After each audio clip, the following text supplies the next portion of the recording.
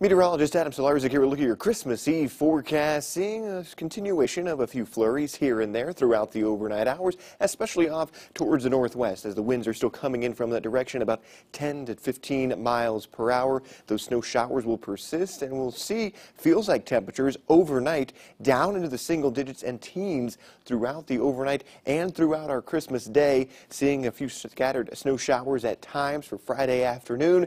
By the evening hours on our Christmas, we'll see some drier conditions work their way, and you're still going to be a little bit breezy, sustained winds between 10 to 20 miles per hour, more westerly to turn off that lake effect machine, and then we'll see those clouds start to break up a little bit for our Saturday morning, generally seeing clouds further off to the north for Saturday afternoon, further south, seeing some clearer skies and mostly sunny conditions. Here's a look at your exclusive 10-day forecast. 21 degrees for our Christmas day. Like I said, feels like temperatures down into the single digits for a good part of the day. 34 for our Saturday, 41 on Sunday. Then we have another chance for some mixed precipitation on Monday, high of 34, down to 30 on Tuesday, 41 on Wednesday, and staying in the upper 30s for the last day of 2020, the first day of 2021 next Friday, 32 degrees and mostly cloudy.